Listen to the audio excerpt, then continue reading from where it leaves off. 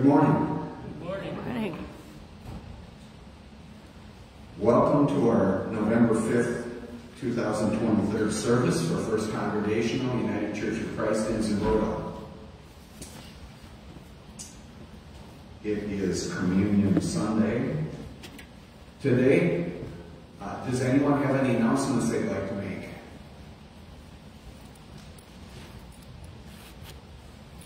My announcements are these. Firstly, I would like to talk about the upcoming schedule. Next week, we will have the baptism of Charlotte May Fort, and the United Redeemer Handbell Choir is going to be playing for the first half of the service. There is going to be a concert here from the United Redeemer Handbell Choir, and the baptism. And after the baptism, there's going to be a meal at the fire hall, and that's going to start 11, something like that, I believe. So next Sunday, when you are here after the service, there will be the forts are presenting an after-service meal at the fire hall. The following Sunday, the 19th, there will be our Thanksgiving service and a congregational meeting after the service on the 19th, congregational meeting, and there will be a potluck after that. So the 19th has the congregational meeting and the potluck, and then the following week will be the 26th, and I haven't worked that far ahead as to what the agenda is going to be for that Sunday. The following Sunday is going to be the first week of Advent, and so we will be lighting the Advent candle, and I think it is, let me see, the 24th is a Sunday. So the 17th will be a Sunday, the 10th will be a Sunday, the 3rd will be a Sunday. So those will be the 4 weeks of Advent. We will need readers or candle lighters for the 4 weeks of Advent. And then on Christmas Eve, the Christmas Eve service, which will be Sunday night, that service, we will need readers. So if you or anyone in your family would like to do that, we will have openings all 4 Sundays of Advent, and then we will have 3 to 4 openings on Christmas Eve. And there will not be a morning service on Sunday the 24th, because we will be having service at 5 o'clock on Christmas Eve. And then the following Sunday, the 31st, we will have our regular service, and that will be the last service that we will have in this church.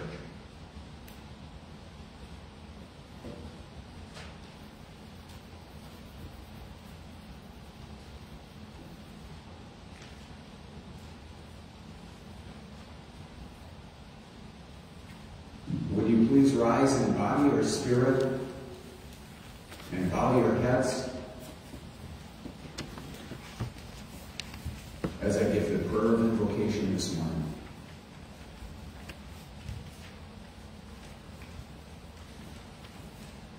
God, teach us to have faith. Give us faith in you and faith in our neighbors. Don't let us give up. Don't let us be pessimistic. Don't let us believe the worst in ourselves or others. Give us the strength to have hope when the world seems hopeless. Give us confidence that things will be well at the end. Amen. Our first hymn will be hymn 299, For All the Saints. And this morning we will be singing the first verse only of all of the hymns. First verse only. First hymn 299, For All the Saints.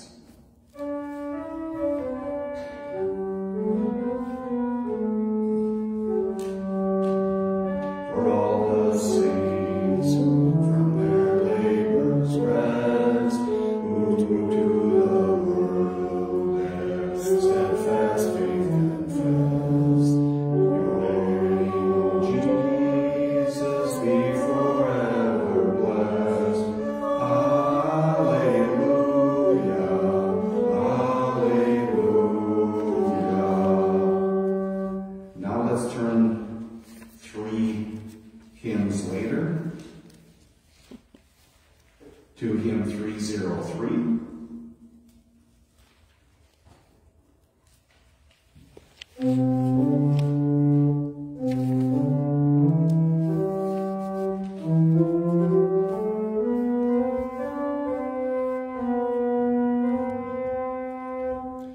Rejoice, give thanks and sing, your sovereign God adore, for Christ has robbed us singing.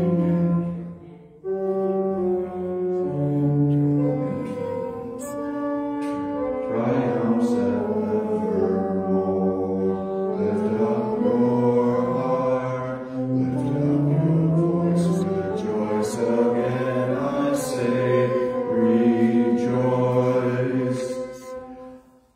Now please turn to hymn 332 as we gather at your table.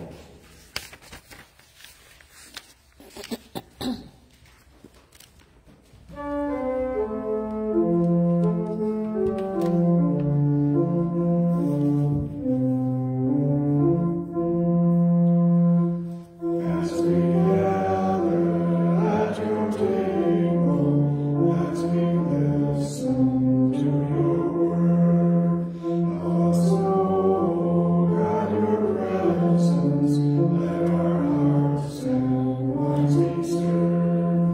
Nourish us with sacred story, till we claim it as our own. Teach us through this holy banquet how to make love's victory known.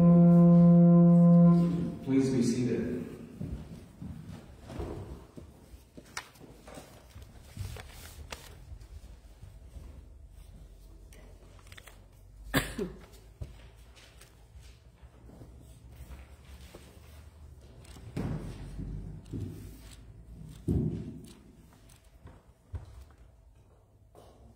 Please bow your heads.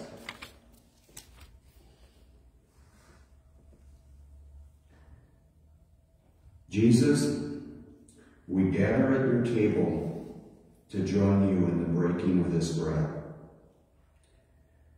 As we live our lives, please make it known to us that our sins are forgiven.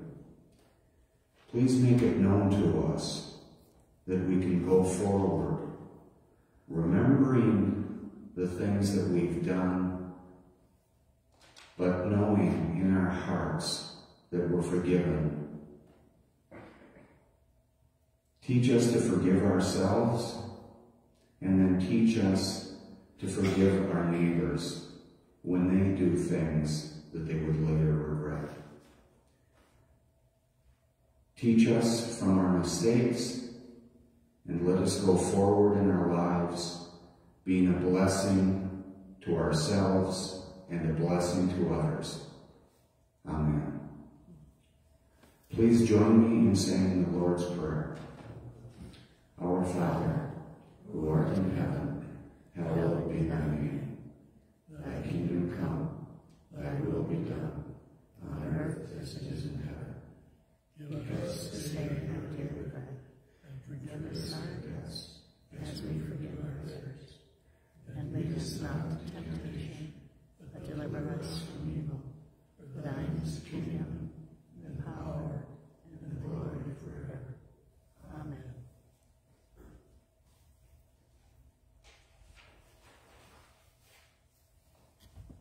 In the Gospels, we read about the Last Supper, when Jesus and his disciples shared bread and wine, symbols of community and love and sacrifice and togetherness.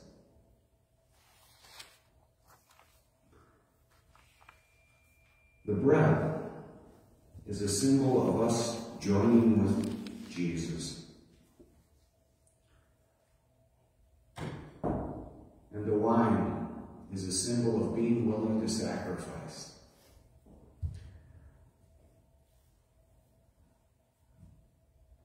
And before we take communion, I'd like to talk about it in kind of a new way.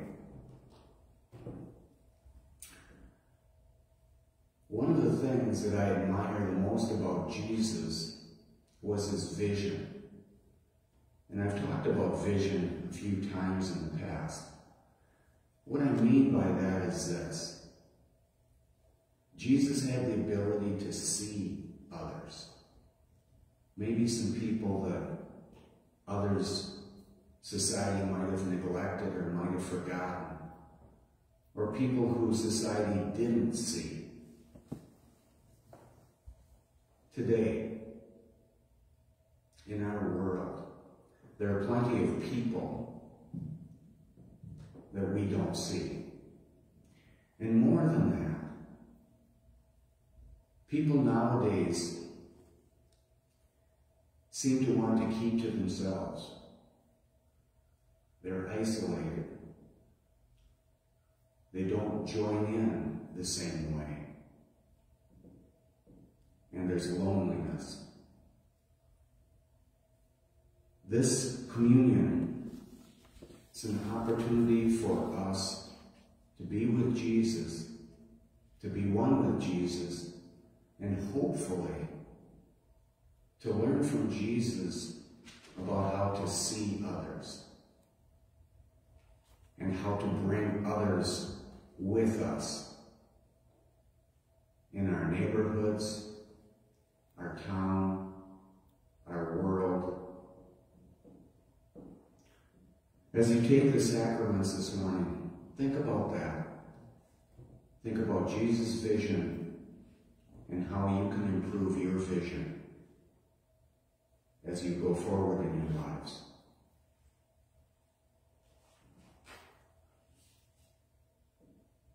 On the night before his arrest, Jesus gave thanks to God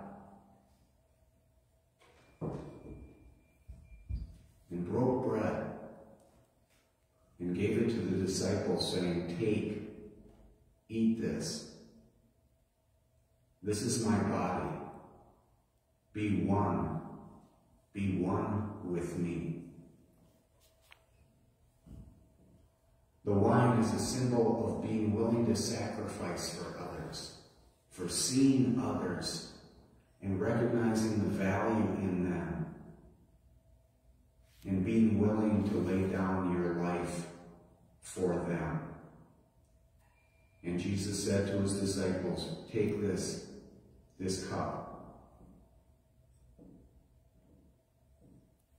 This blood is the covenant that I shed for you."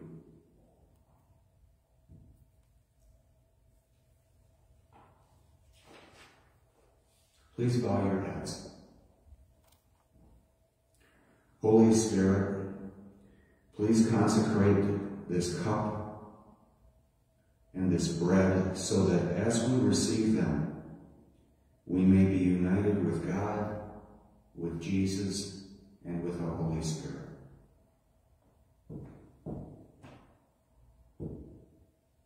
Through the breaking of the bread and eating, we are joining with Jesus. Eat when you receive the bread, as we are all individuals.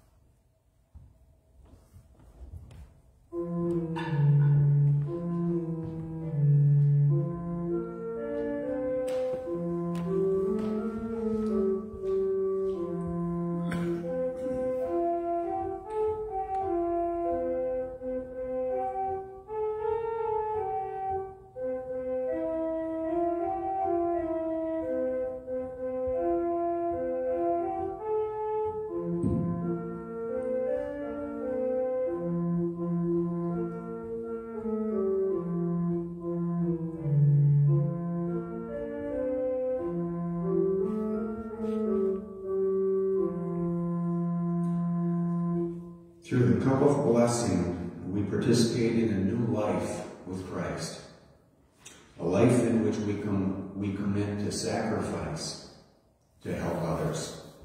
Let us drink together at one time as a community.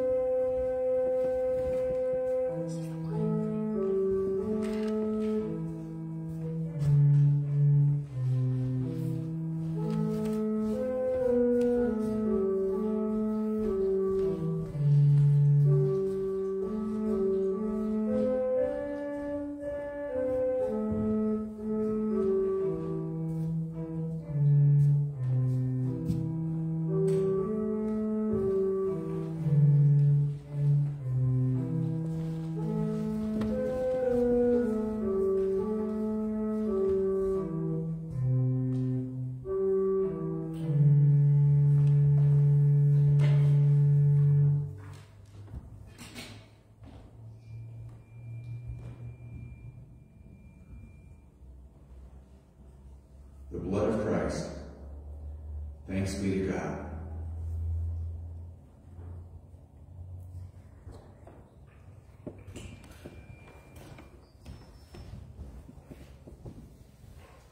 Please bow your heads for the prayer of thanksgiving. Thank you, God, for inviting us to this table where we have known the presence of Christ.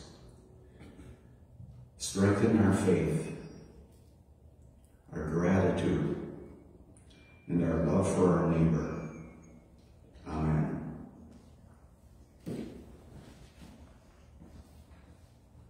Our communion benediction. Hear Jesus' promise. Ask, and it will be given to you. Seek, and you will find. Knock, and the door will be open to you. Amen.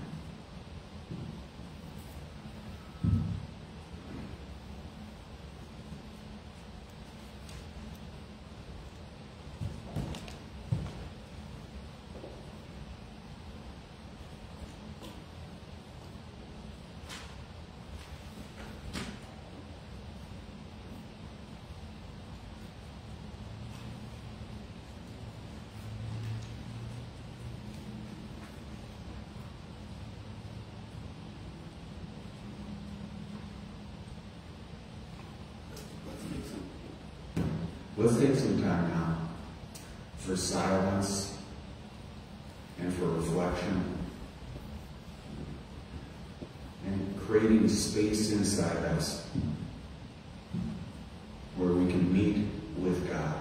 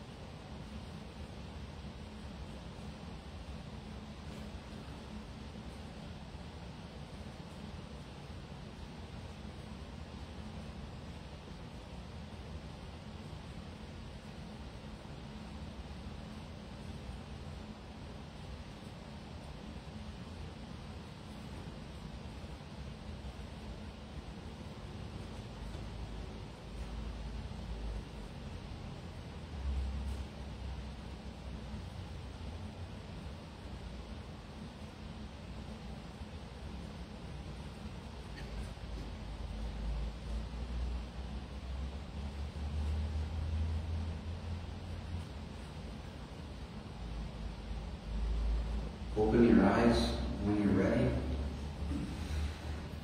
And take a deep breath in and send a deep breath out.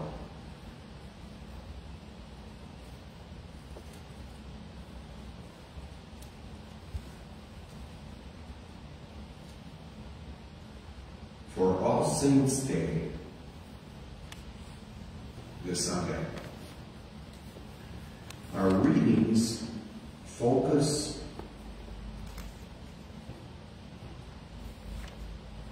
on death and resurrection and what that might mean. Our first reading is from the Gospel of John, chapter 11, verses 32 and then 38 to 44 on page 874.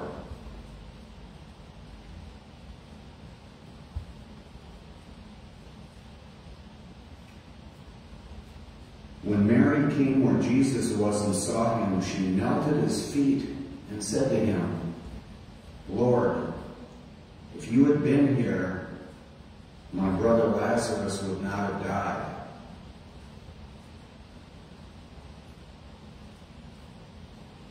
Then Jesus, again greatly disturbed, came to the tomb. It was a cave and a stone lay against it. Jesus said, take away the stone. Martha, the sister of the dead man, said to him, Lord, already there is a stench because he has been dead for 4 days. Jesus said to her, did I not tell you that if you believed, you would see the glory of God? So they took away the stone, and Jesus looked upward and said, Father, I thank you for having heard me. I knew that you always hear me, but I have said this for the sake of the crowd standing here, so that they may believe that you sent me. When he had said this, he cried out with a loud voice, Lazarus, come out. The dead man came out, his hands and feet bound with strips of cloth, and his face wrapped in a cloth. Jesus said to them, unbind him and let him go.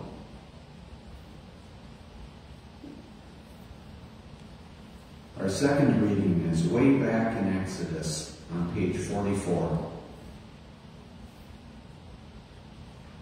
Exodus chapter 3, verses 1 through 6.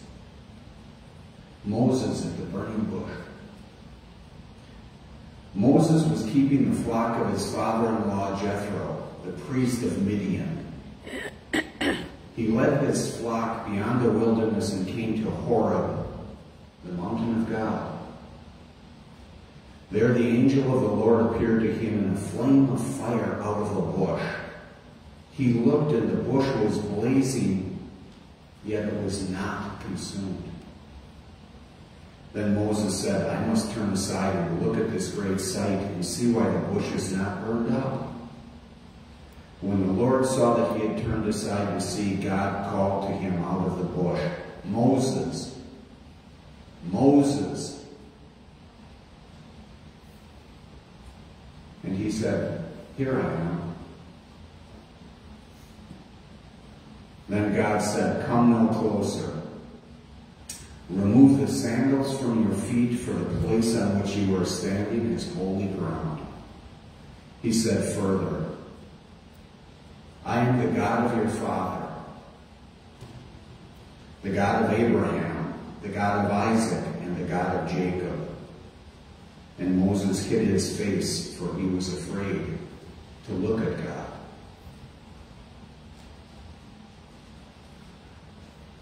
Our final reading today is from the Gospel of Mark, chapter 12, verses 24 to 27 on page 825.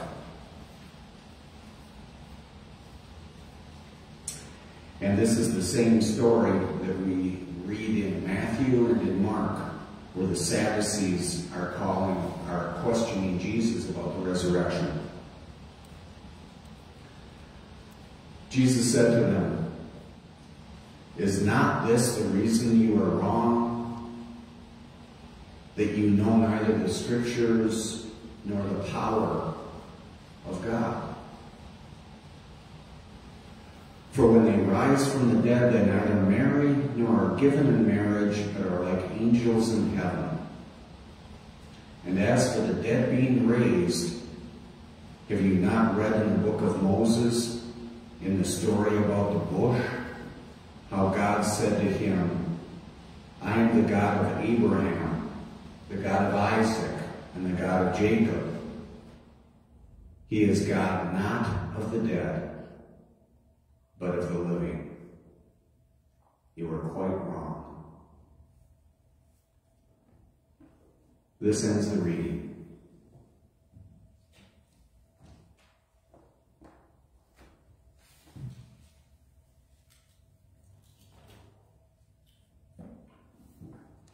On All Saints' Day,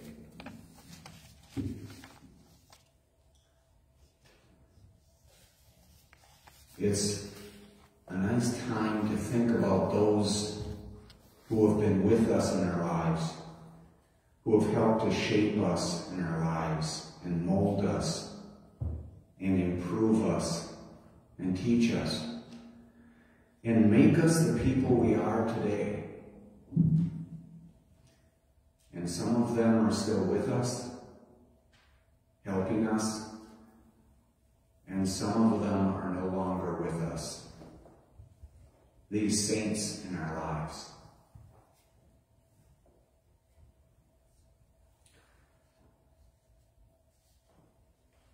It's pleasant to recall them, and it's pleasant to hear the stories of them and how they shaped us.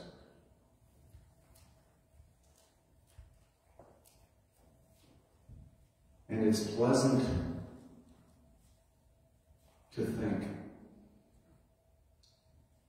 that although they are no longer with us, and we can no longer touch them, or see them, or hear them,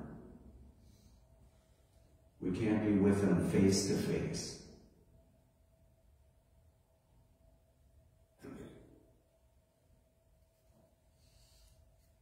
But they are somewhere. They are somewhere safe. And they are somewhere where they are loved. And they are somewhere where they are at peace and whole.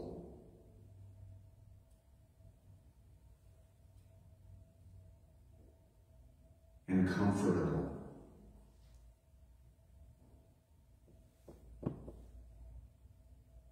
And we will see them again. And we will be with them again in some way, somewhere.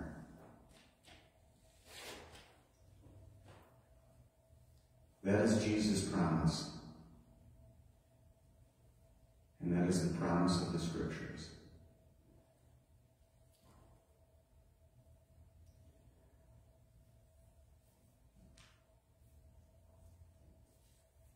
I have asked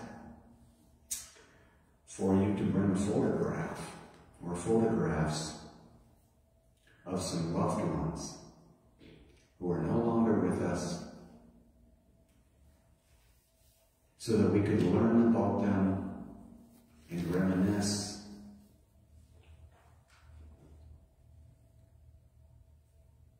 And see their faces again.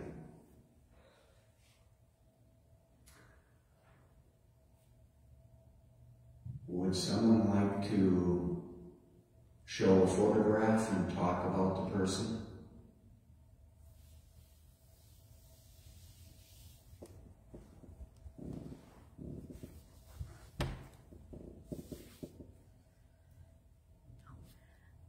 I couldn't find a photograph of these two ladies, but my grandma Alma had two sisters, Josephine and Agnes. And they were both, to me, I was a little girl, they were much, you know, obviously my grandmother's age, and my grandmother had my mother in her late 40s, so these were women in their 80s when I was a little girl. And they were just remarkable to me. Both of them lost their husbands very young, and when they had two small children. And the one did just every kind, moved to Minneapolis, did every kind of job you can imagine to raise her kids and never remarried. And the other one put the kids in the car and drove to Alaska and started a business up there. And actually when JD and I passed through, we saw her grandkids, who are my, I guess, second cousins. But I'm just always in awe of those two. They were my favorite growing up. They were just really, you know, tough, can-do kind of Norwegian ladies that just made their life through very difficult times, and great senses of humor, and I felt loved, you know, so much by them. So I'm just remembering Josephine and Agnes today.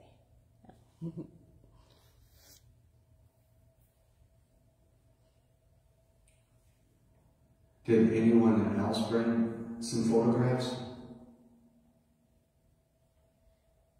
Yes. Yeah, I brought a photograph of my dad's family. There were 4 or 7 siblings, and my dad was the oldest. They're all gone now,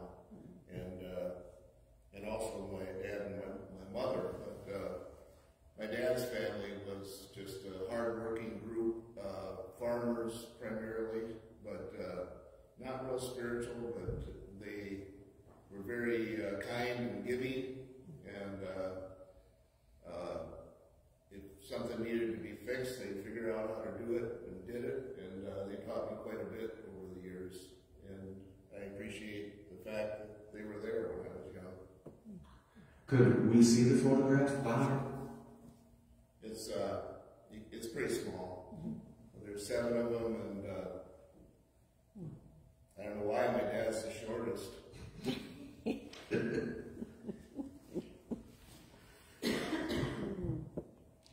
I have a photograph that I will pass along, and it is taken in, I think, 1981 or 1982, and my mother is seated on a chair, and my brother Woody and I are making little devil horns behind her. And what I think about this photograph is about my mother, that she was like the perfect straight woman, because she was a very trusting person, and she lived her life as if nobody was going to do anything bad to her. And so she was open to everyone. And she lived her life with that belief system that nobody was going to do anything wrong to her. And that's perhaps because that was her mindset, nobody ever did. And my brother Woody, who was in the white t-shirt, what I learned from him is the importance of forgiving yourself when you make a mistake, and the importance of loving yourself. Because if you don't do that, there's very limited way forward for you.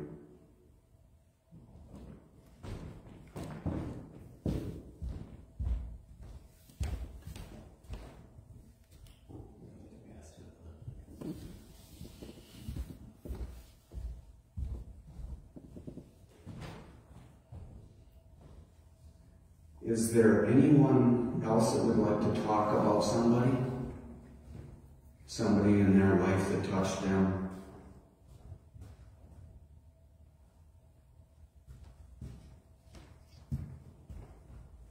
Yes? I'll just say a few words about a couple of people who took a chance on me. I was a tall, skinny kid, not very good in high school, plays more interested in playing basketball, baseball, football, kind of things like that. And I really had no idea of going on to college or doing anything. My dad came to me when I was 18 in the summer of, after I graduated from high school. I always thought I was going to take over the business for him because I had worked there all those high school years. But he told me, he said, I think you better go down and sign up for college. And I had never thought about that. So I went down, and in those days, of course, there was no application or anything. You just went down and went to the registrar's office and said, I'd like to sign up for school. And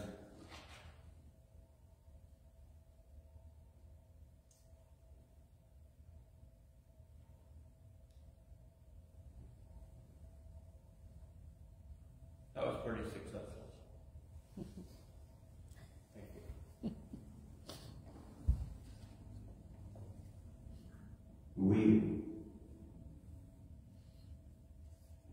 Maybe I shouldn't say we, I should say I. I sometimes think, when I look at my life, I sometimes think look at what I've done. And look at who I am, and I did this.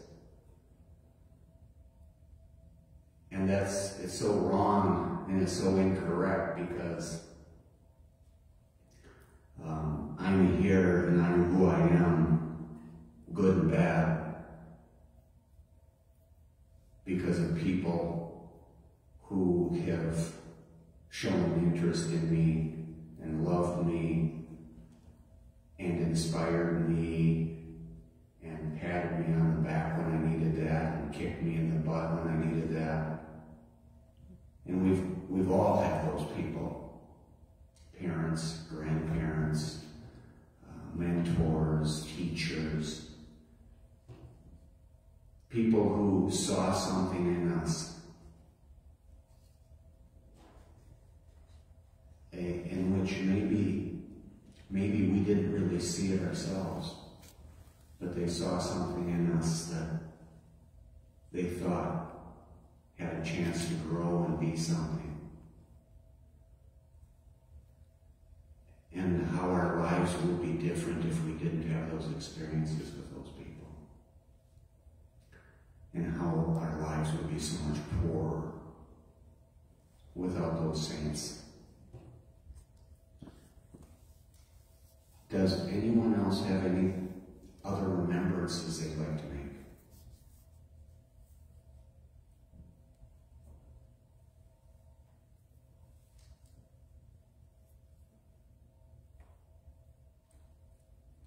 Would you please bow your heads?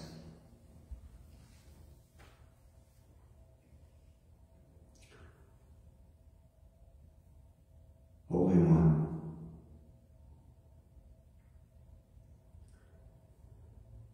thank you for the people in our lives, the saints who have come before us and who might not be with us now, but who are with us in our lives and who showed us a way forward and a way in which we could go and a way in which we could grow and a way in which we could be the people that we are. Let us never forget them. And let us keep their names on our lips and in our memories, so that when we feel low, we will have them. We will have them inside of us to teach us to go forward and be in the world in the right way. Amen.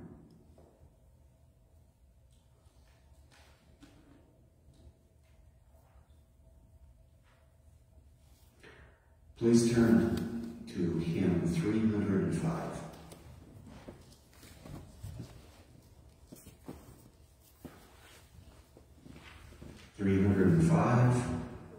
You servants of God, your sovereign proclaim.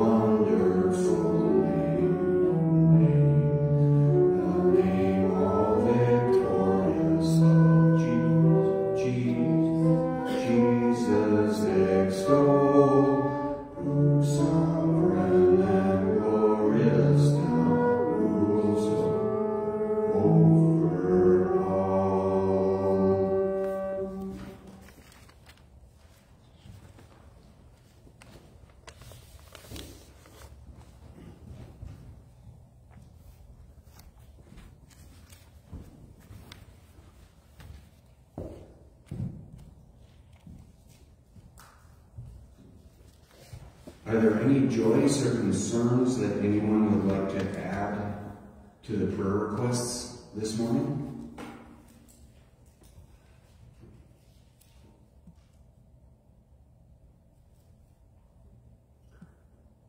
Were there any online, Jenny? Mary Haas said there was a beautiful sermon.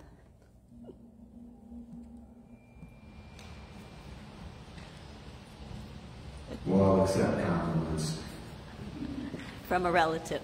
Yeah, from my sister-in-law. Yeah. Would you please bow your heads as I give the prayers to the people?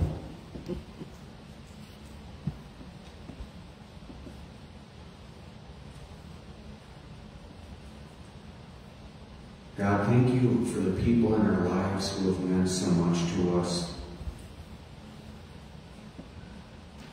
Make us grateful for their presence and open to what they have to say to us, whether it comes from the past or whether it comes from our friends and neighbors right now.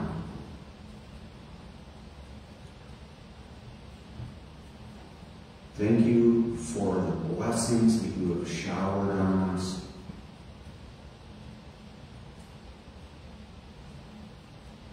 And keep in our minds all that we have and all of the ways that we can be your people. We ask God for healing grace for Bill Budensek and Eric Hostiger, for our friends and neighbors who are living with stress and difficult times and anxiety and depression and hopelessness. God, give us the strength to be there when we can and to reach out to our neighbors and friends and check in with them and see how they're doing and how they're feeling, and to let them know that we're there, that we care about them and love them and want to be with them. Please give your strength and healing for Sarah and Menno Miller and their loved ones as they live their new lives without some of their loved ones. And we ask for your traveling grace for Maddie and Berto as they start their new lives in Taiwan. Amen.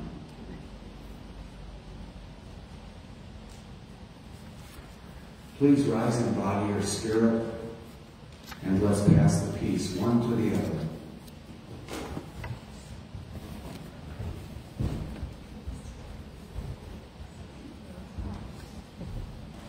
Steve, too.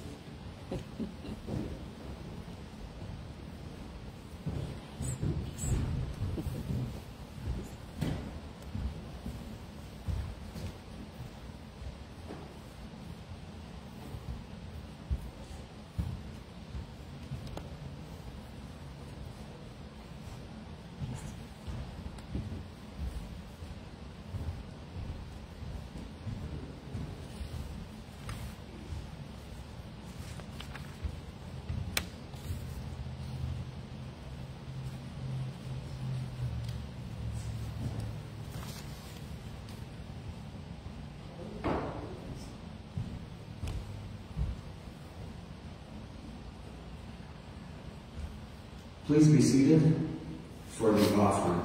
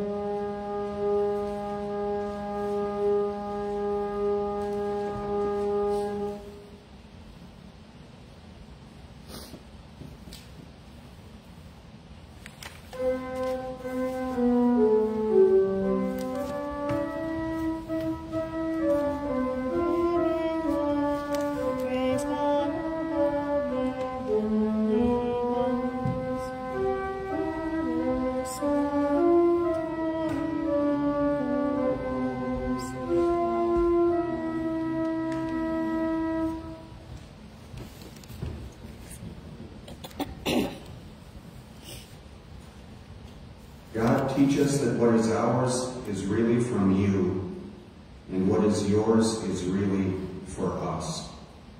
Amen. Please turn to hymn 438 for the first verse of When Peace Like a River. Hymn 438.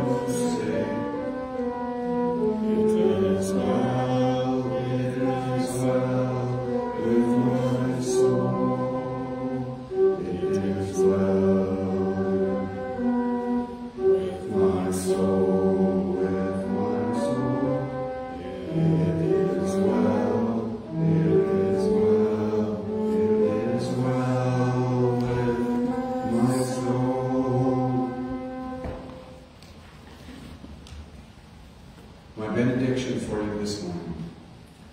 May God bless you and keep you.